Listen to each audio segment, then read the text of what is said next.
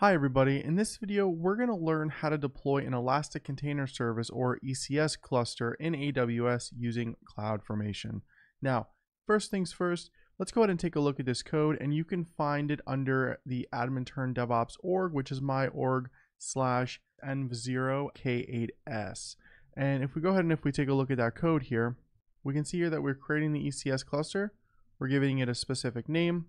We're also setting up a log group and an execution role for IAM, along with ensuring that that role has the proper policies.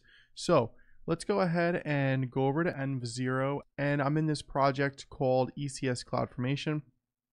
I'm going to click Create New Environment. I'm going to choose VCS so I can pull my code from GitHub. I'm going to click CloudFormation. I'm going to click Next.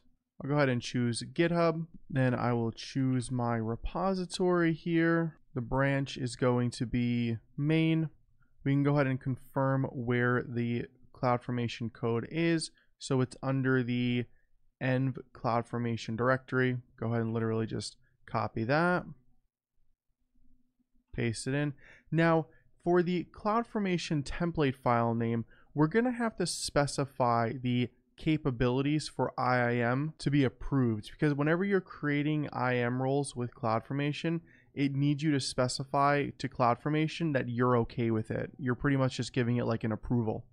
So I'll go ahead and I'll paste that in here, and this is exactly what it's going to look like. So we're going to specify our YAML file, which is in our GitHub repo, and then we're going to specify this flag. And by the way, if you are using the AWS CLI to deploy your CloudFormation template, you would have to do the same thing. I'm going to go ahead and I'm going to click Next. And then right here, you see that I have a variable, and this is to specify my region. So you can go ahead and you can add that in if you don't have that. Ensure that it's an environment variable. Click Next, and then you can give this a name, ECS test, and click Done.